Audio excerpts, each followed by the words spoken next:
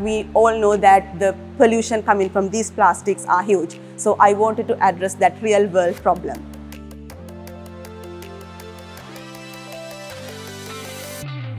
Today, petroleum-based plastic food packaging has become a serious issue for the environment, as most of this plastic food packaging ends up in landfills and oceans. What we wanted to do is finding a new food packaging material which ensures this environmental sustainability. We tried with canola protein.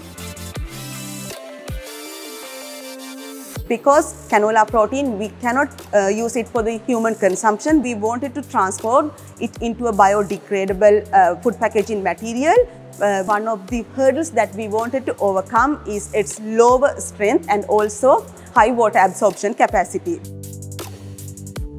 So the first step was to identify what kind of ingredients that we are going to use. So in our case, the main ingredient canola protein, but we had to get several other additives to improve the properties.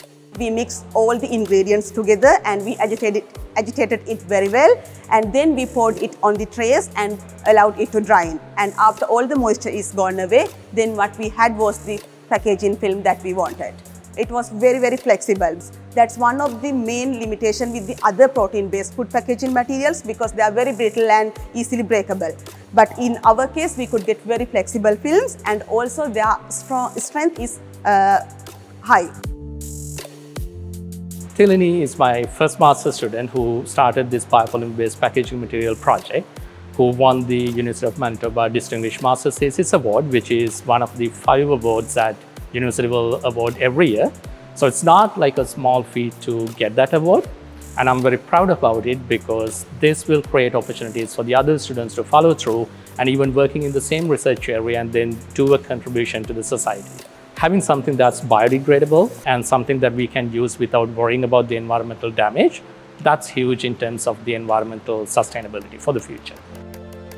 So I'm really happy about doing this as my master's research project, and I'm so happy that we could get good results of that one.